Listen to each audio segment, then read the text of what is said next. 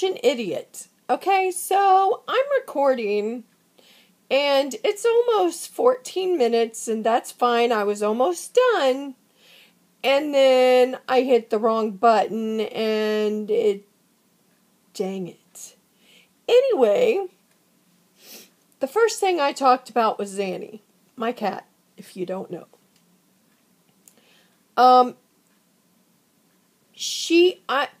I was worried about her because she's losing weight. So I thought maybe she had hypothyroidism, okay?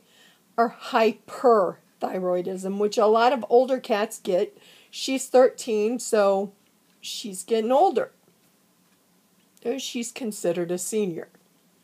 So I was worried about that. So I took her in and took her blood, or he took her blood. He said, that'll take about 20 minutes. You guys can go get lunch or come back or stay here. It doesn't matter. So we stayed there. And I asked him to check the bumps that I had found because I found one on her neck and he said it was like a mole. So he thought the other ones were like moles. I said, this one, you said if they were pea size to tell you. And I said, these two are. So he said, we'll find out. So he put a needle in it and got some of the fluid and put it on one of those things you put under a microscope. And he came back in, and this look on his face was horrible. Because he always comes in so chipper and blah, always. He's that way. And the look on his face, I knew that there was something wrong. And he said, I've got to take them off. And I said, okay, why? He said, because I saw cells in there I don't like. And I said, he didn't say cancer, but I know that's what it was. He just didn't want to say that word because I was already in a state of, I'm scared, I'm scared, I'm scared. So he told me that he needed to get her in here as soon as he could, and that I had to make an appointment for her surgery, which is tomorrow. And he told me to cut the hair around the bumps because they're really hard to find because she has hair. She's long-haired and she has layer and layer and layer and layer and layer of hair. Okay, so they're really hard to find. And the only reason why I found them is because I pet her like to her skin sometimes. I do this in her hair and she loves that. So I'm like, what is this? That's how I found the one on her neck. I've got the hair cut around 3 of them. One of them I need to kind of cut a little more. But she bit me yesterday so hard. Oh my gosh, it was awful. But the thing is she doesn't want me to cut her hair. I mean, she has to sit still and I'm pulling her hair a little bit so I can not cut her skin. And, so she's... See, I can't even breathe just thinking about it. I don't know what I'll do if I lose her.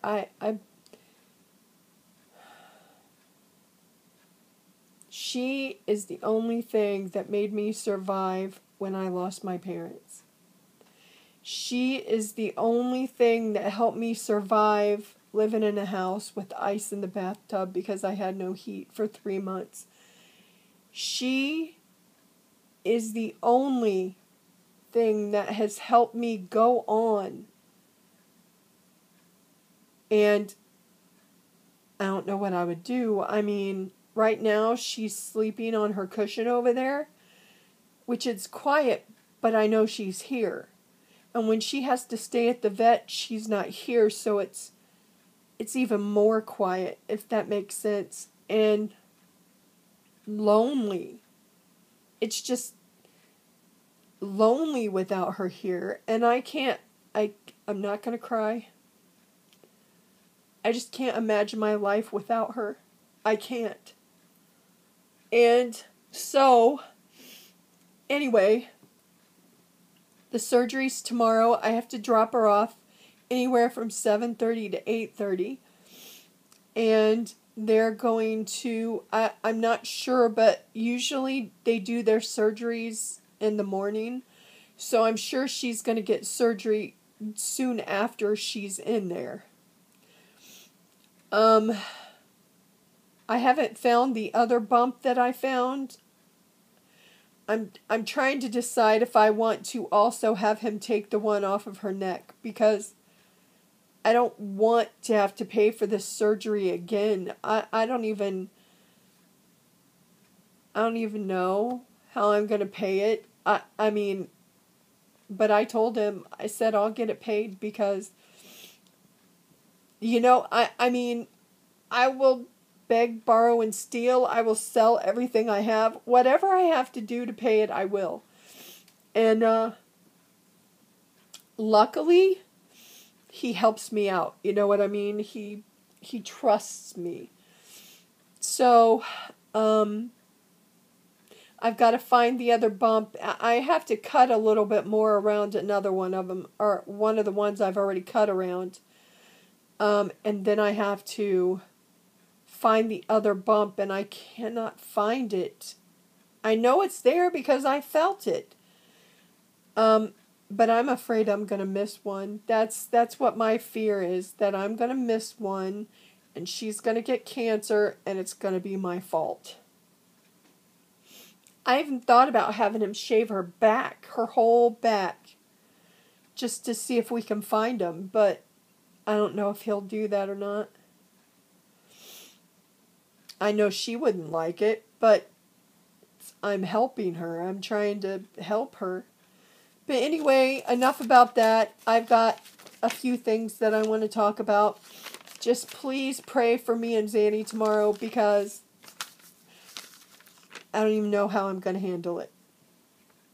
My eating and losing weight, I gained a pound on Friday, which makes me mad. But, you know, I've been drinking my water more. I was slacking because I found two things that were like glorious to my mouth. One was pineapple Fanta, soda, whatever you call it. Yummy. And then the other one was cherry Sprite. Hello? Have you all heard of cherry Sprite? I did not. But I can tell you it tastes better than cherry 7-Up. I like cherry 7-Up too, but cherry Sprite tastes better. I kid you not. Try a pineapple Fanta and a cherry Sprite, and then tell me what you think of them, because, man, they're good.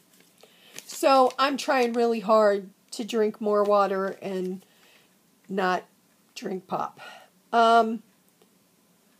Did anyone watch Orange is the New Black all the way through? If you did, you gotta... now, people that haven't watched it, don't... Yeah, I'm not going to talk about it right now, because I know there's a lot of people that haven't watched it. But if you did, my email is DizzyLizzieBeth2004@yahoo.com. Message me and tell me what you think about it. Or email me, whatever. But tell me who you are so I'll know who you are. Yeah, seriously. Yeah, I thought it was pretty good this season. Okay. My neighbor, her name's Evelyn. She was missing the other day. She has dementia. She was in her car, and apparently they found her pretty far away from here and brought her home. And her daughter, the police officer got here, the daughter got here, and the daughter took her car away from her. I do not have a vehicle anymore, and I can't imagine my whole life driving a vehicle and somebody taking it away from me. Yeah, that has to be hurting her a lot. Let's see. Oh, my support group that I go to called the Laugh Group, it's getting so much better because more people are starting to talk and open up, and we all have different issues, and we all get a chance to talk or try to help. We all have each other's phone numbers, and we're doing this thing where we write down something that we're struggling with and we put it in a hat or a bowl or whatever, and then we pick one out. And mine was, I struggle with grief really bad. Losing my parents. I don't care how much I try to just get over it. It doesn't work. I lived with them until they died because I was raised to not leave the house until you're married. My dad was very old-fashioned, very strict, and he was still the best dad in the world. I don't care, But when they passed away, I've gone through a lot. I can go some of the days without being really, thinking about them all the time. And, I watched my mom bleed to death. And if you've never seen that kind of thing, she was bleeding out of her eyes, her nose, and her mouth. She was bleeding internally and it was coming out. And I'm sorry, but I can't unsee that. I can't. I cannot unsee that. Sorry. My air conditioner came on. Anyway, so my grief has to do with those kind of things. If she would have died peacefully, my dad died peacefully. It was almost like he had a smile on his face. It was polar opposites. But my mom, I don't remember her voice. It's just, I can't help it. I wish I could. But they were my everything. And then when I got Zanni, she was my everything. So I'm just a mess. And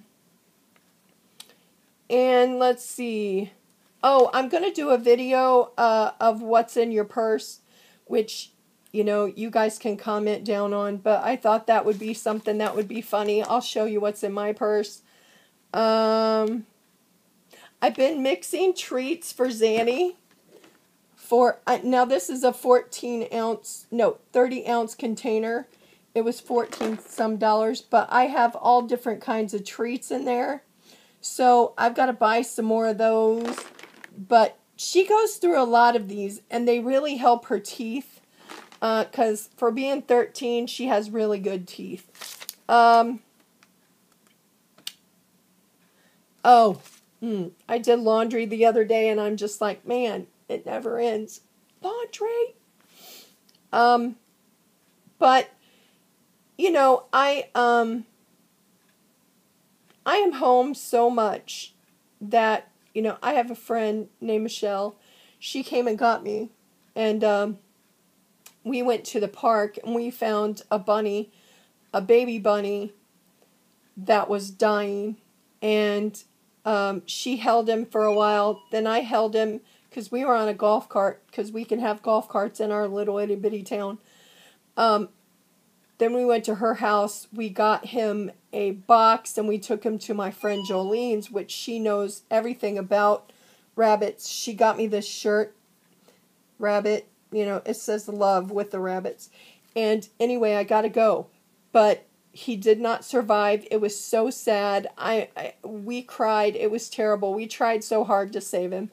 But anyway, I love all of you and know that I think about you every single day. I'm not kidding. I do. And I'm still trying to work up to it. So I love you all. Bye, everyone.